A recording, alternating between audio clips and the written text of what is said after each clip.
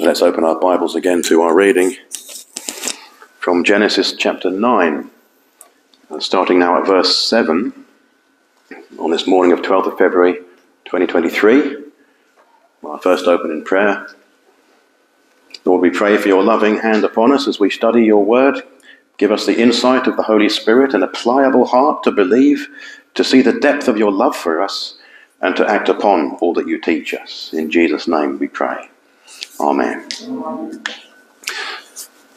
on Sunday mornings we're going through Genesis, and we're at the point where God is still speaking to Noah following his sacrifice after the flood.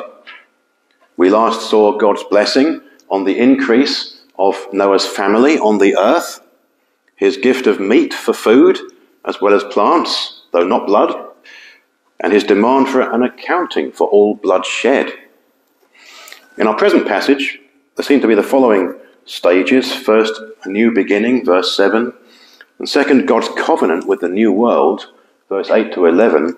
And third, the rainbow token, verse 12 to 17. So let's first look at a bit more on this new beginning, just verse 7 of Genesis 9. As for you, be fruitful and increase in number. Multiply on the earth and increase upon it. So the Lord continues by reaffirming the encouragement to be fruitful and increase in number, to multiply on the earth, to increase upon it. And this shows that at least the first half of Genesis 1:28a remains in force. When God blessed them, God said to them, be fruitful and multiply and replenish the earth. He does not now tell Noah and his sons to subdue the earth and rule over its creatures. Instead, as an alternative wording, they're given into their hands, verse 2, which may be to do with eating meat, verse 3. But the rest of creation, that mandate, God renews. He grants mankind the whole earth to live on. Matthew Henry describes it as God's Magna Carta for man. He has the freedom to populate the world. We don't need population control. We need to fill the earth. But we also need to turn to God so that we handle it right. The earth belongs to us and to our heirs. Psalm 115:16, the heavens are the Lord's heavens, but the earth he has given to the children of men. So for Noah's descendants, including ourselves, this pattern of life would continue. Marrying, giving in marriage, begetting children. It's no longer a perfect paradise, but it is bearable, which is more than we deserve, as sinners against God. It might be much better than it is if more submitted to Christ's rightful rule over them. It will be much worse for those who resist him to the end. But, true to God's promise, man continues to fill the earth. 8 billion now, and counting. And it's all the fulfillment of God's sovereign plan and purpose. Let me read to you Acts 17:24 to 26. The God who made the world and everything in it is the Lord of heaven and earth, and does not live in temples built by hands. And he is not served by human hands as if he needed anything, because he himself gives all men life and breath and everything else. From one man he made every nation of men, that they should inhabit the whole earth, and he determined the times set for them and the exact places where they should live. So human beings were to continue to bear God's image, reflecting him, and filling the earth with these reflections of God. That is the intention for the human race, to fill the earth with his divine glory. Well, what a mess we've made of that. But God's purposes still stand, as he has now set apart a new creation, a new humanity in Christ, who will fill the new heaven and earth one day, just as Noah and his family would fill the then new earth. Colossians 1:10, so as to walk in a manner worthy of the Lord, fully pleasing to him, bearing fruit in every good work and increasing in the knowledge of God. That's what he wants for us, and that's what he wants from us. Are we making any progress towards those goals?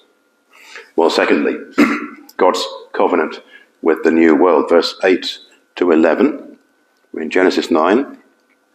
Then God said to Noah and to his sons with him, I now establish my covenant with you and with your descendants after you and with every living creature that was with you, the birds, the livestock, and all the wild animals, all those that came out of the ark with you, every living creature on earth.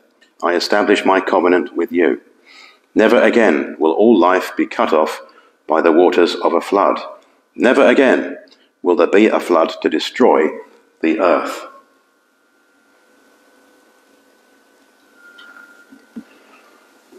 So God then begins a new thought from verse 8 as he speaks again to Noah and his sons with him to tell them of the establishment of his general covenant with this new world. In their hearing, he thereby establishes this covenant with them, verse 9, and with their seed after them. Now, is this the same covenant as that in chapter 6, verse 18 to 19, just before the flood, where he said, But I will establish my covenant with you, and you will enter the ark, you and your sons and your wife and your sons' wives with you. You are to bring into the ark 2 of all living creatures, male and female, to keep them alive with you. Well, most likely it is the same one, but it has undergone some development now that the flood chapter is over. The part about entering the ark, obviously, has been fulfilled now. And consequently, God now gives some concrete unilateral decrees or promises, and these will extend to the entire future human race. This covenant is all of God, in spite of his being morally superior and our infinite creditor. He graciously condescends to show man common grace and favour, allowing him to continue to live on the earth, the covenant handed down to the descendants of Noah's family, whom we all are. So even whether they obey or not, there will be this basic minimum standard of habitability of the earth. A covenant of God cannot be revoked, and it cannot be opted out of. We have nowhere else to live but the earth.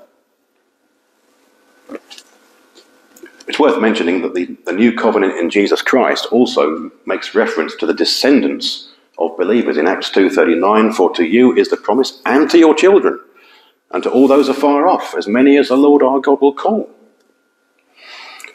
To Noah, literally, with your seeds, plural, which is different from, but possibly anticipates, the covenant with Abraham, which was with him and his seed, singular, which Paul revealed stood for Christ. But the scope of the covenant made with Noah includes not only human beings, but these new promises will apply also to every living creature that was on the earth with them. Verse 10, of the fowl, of the cattle, and of every beast, all those that came out of the ark with them, every beast of the earth going forward in future generations, they too have the right to live and roam upon it.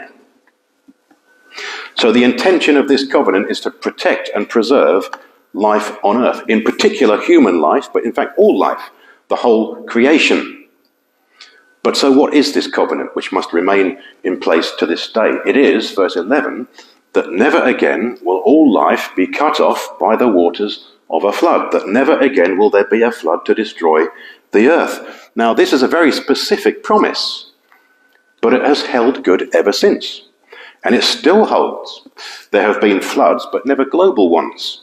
There have been deaths and extinctions, but never of all life. There is still life around. There may be devastating earthquakes in Turkey and Syria now, for which we hold out our hearts, of course, for those affected. We pray for their relief. But even these are very localized. They're not happening everywhere at once. Atlantis may have sunk below the waves, if it ever existed, but not Europe, Asia, America, Africa, all at once. God's word is true, and his promises are sure. Even though this post-flood world would rapidly gain on the pre-flood world for violence and immorality, we may have beheld the occasional tsunami or volcano, but we are so far from being wiped out that all should just fall down in thanksgiving for the mercy of God, just that we are alive at all. He should receive all the glory for his wise and kind governance of the world, in spite of our active rebellion against him. It's a continuing mercy of God. It's more than we deserve. The Lord gives humanity a solemn assurance that there will never again be such a cursing of the ground that it be flooded to the destruction of all life, including the human race. All this in spite of the state of man's heart still that we read in 8 verse 21. Never again will I curse the ground because of man, even though every inclination of his heart is evil from childhood. And never again will I destroy all living creatures as I have done.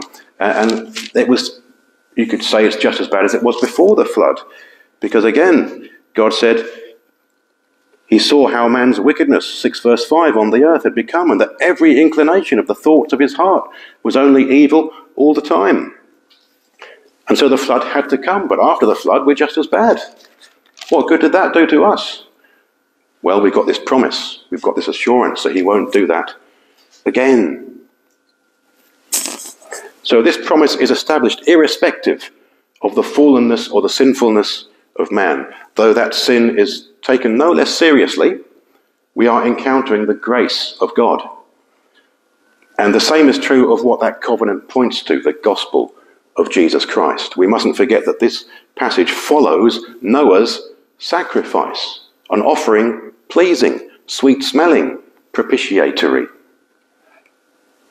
We see the justice of God in the fossil record, all those creatures buried, dead in the flood, and we see the mercy of God in that such a flood has never been since.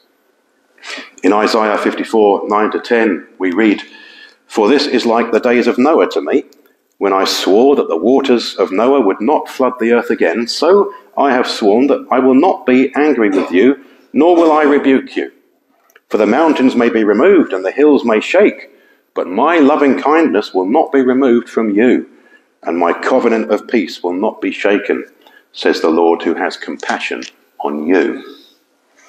Can you see there that God went even further than that in his grace and mercy when he sent his Son to the cross to personally pay for our sins, so that we might not just live and die and go to a deserved hell, but live forever with him in glory even, if we would simply trust in his name, in his finished work, his sacrifice of the cross. Behind all grace to us from God, there lies the propitiatory sacrifice of his own Son in our stead. The Paschal Lamb has already been predetermined to take away the sin of the world. This old covenant points forward to the new, and it has a sign. Thirdly, the rainbow token, verse 12-17 of Genesis 9. "And God said, 'This is the sign of the covenant I am making between me and you and every living creature with you, a covenant for all generations to come. I have set my rainbow in the clouds, and it will be the sign of the covenant between me and the earth. Whenever I bring clouds over the earth and the rainbow appears in the clouds, I will remember my covenant between me and you and all living creatures of every kind. Never again will the waters become a flood to destroy all life. Whenever the rainbow appears in the clouds, I will see it and remember the everlasting covenant between God and all living creatures of every kind on the earth.' So God said to Noah, 'This is the sign of the covenant I have established between me and all life on the earth.'"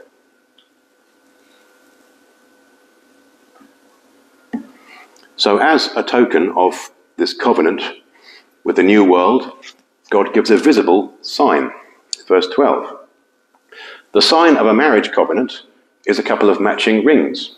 I've got mine. Don't worry about Suni's. They mean that we fully intend never to break our marriage vows." God was serious enough about this covenant to place this lasting signature of his on it, betokening a new promise between him and Noah and his sons and every living creature that was with him for perpetual generations. And we read in Hebrews 6:17, wherein God, willing more abundantly to show unto the heirs of promise the immutability of his counsel, confirmed it by an oath. In this case, as an assurance that he will indeed make good the promise just stated, never again to flood the whole earth or kill off all life. That sign is the rainbow, verse 13, which God set in the cloud as a token of the covenant between the Lord God and the earth. He calls it his bow. Now, old Matthew Poole describes this bow as God's pledge and the seal of his promise, which it is, only it's not like the kind of bow you tie up a parcel with. The Hebrew word means a bow in the archery sense. It symbolizes the weapon God used to wipe out all life from the earth, now decommissioned, laid aside, hung up in the clouds as a sign that he won't be using it again on the earth. The rainbow, a decommissioned weapon of mass destruction. That's what it is, or at least what it symbolizes. After the battle, now peace. Heaven and earth reconciled. A prefiguration of God and sinners reconciled now in Christ. The rainbow we see appears when sunlight is broken up by refraction through water droplets. Was it seen before the flood? Maybe not, as the bow itself would have still been firmly in God's hand with the string bent back. But in the post-flood world, his thunderbolts and his arrows of rain would never again annihilate the population, leaving Noah and his family free to multiply and fill the earth. It was a great reassurance for them, I'm sure. That is the promise of this particular covenant, that when God brings clouds over the earth, verse 14, he'll see his own bow in them up there, laid up beyond use. He could easily put that bow back into use, but his own sign, his commitment to his own covenant, prevents him. Now, we don't always see rainbows when it rains, but we see them often enough to remind us of his promise, at least if we haven't been distracted by other uses of the rainbow sign, by sinful man who eschews the knowledge of God in unrighteousness. Forget about that. Be careful to teach your children the true meaning of the rainbow, so that they learn a healthy fear of God and a healthy horror of sin. Don't let his enemies steal the narrative. The rainbow serves as the token or the pledge of God's covenant, and is possibly a foretaste or first fruits of that emerald rainbow that exists around the throne of heaven. Revelation 4:3. And he that sat was to look upon like a jasper and a sardine stone, and there was a rainbow round about the throne in sight like unto an emerald. God remembers his covenant, verse 15, and therefore his promises can never fail. The waters shall no more become a flood to destroy all flesh, because his covenant here is with all flesh. We need this reminder of God's mercy and of our sinfulness that deserves no such promise. God is gracious to us, and God is not forgetful. He does not need to remind himself of his own commitments, verse 16. It's really for our benefit, isn't it? When we look upon his bow in the clouds, we should remember that it is the sign of this everlasting covenant between God and every living creature of all flesh that is upon the earth. It's our consolation of hope, that we need not fear total extermination from the earth, from any rain or flood or deluge. And additionally, Christians can also take it to mean that where sin abounded, God's mercy abounded even more. Romans 5:20, moreover, the law entered that the offense might abound, but where sin abounded, grace did much more abound. And that doesn't just apply to our relative safety upon the earth, but to the eternal security of the new covenant, the eternal life that we have in Christ, thanks to God's mercy towards us. Of that too, it is we who are forgetful and need to keep being reminded. But God speaks after the manner of men, so that we may grasp as much as we need to of things otherwise too high and lofty for us.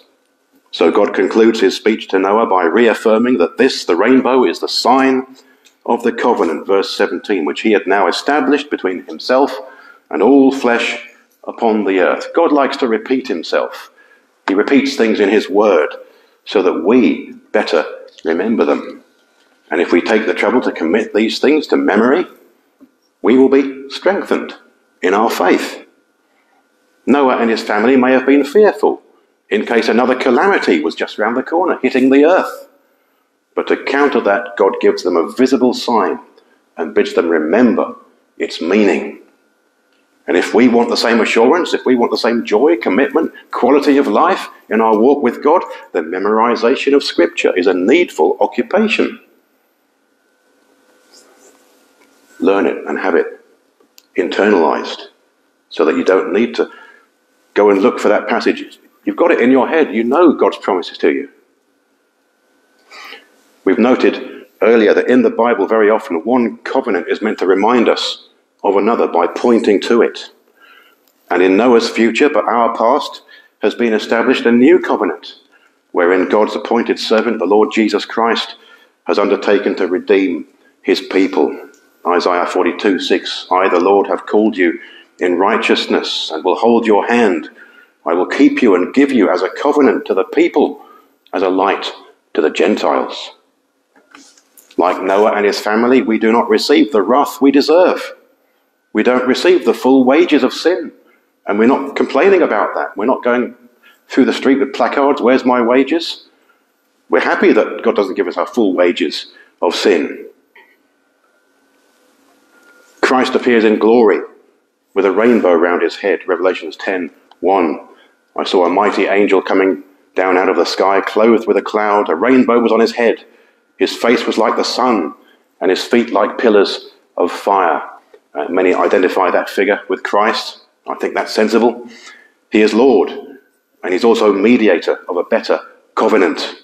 He will definitely not drown the world, and he will definitely save all his people, all who trust in him. When the world does end, it will be in fire, not water. And then there'll be a separation of souls, and then God's bow will be taken up again to destroy his enemies. Psalm 7:12-13. If he turn not, he will whet his sword. He hath bent his bow and made it ready. He hath also prepared for him the instruments of death. He ordaineth his arrows against the persecutors. Make sure you won't be on the receiving end of his arrows of wrath. Make sure you turn to Jesus, the Saviour, in whom there is mercy and forgiveness forevermore, before he must become your judge. For now, when we see a rainbow, usually it's bent upwards, away from the earth. In certain conditions, you might see a complete circle or other patterns which are perhaps not so relevant. But some say, if you see one upside down, then watch out. That might be a sign that Christ is returning, bow in hand, to judge the earth. Not with water, but with fire.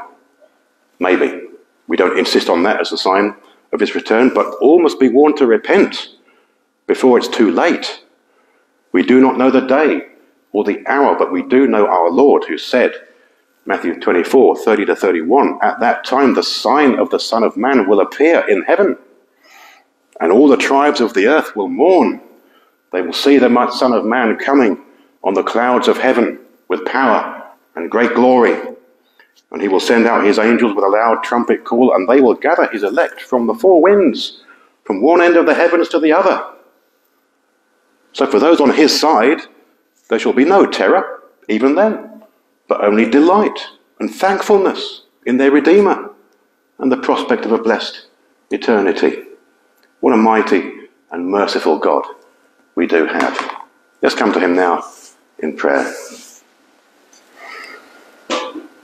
Father, we thank you for those promises of protection from a flood like that of Noah's day.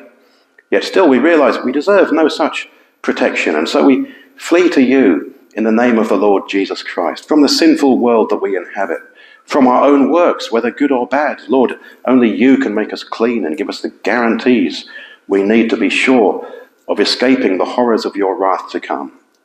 We thank you that you are just, but also merciful, that you sent your Son to live a perfect life for us, and then to die the death that we really deserved. Accept us, forgive us, we pray, in his name alone. May his atoning blood wash us, cleanse us from all impurity, that we might appear before you justified. Help us to lean on the Lord Jesus and no other, claiming salvation by his works, his righteousness alone, and his sacrifice for sin. And sanctify us, we pray. Spare our nation, if that be your will, but souls are more precious. Grant them repentance, Lord, that they might be saved. And all this we pray in Jesus' name. Amen. Amen.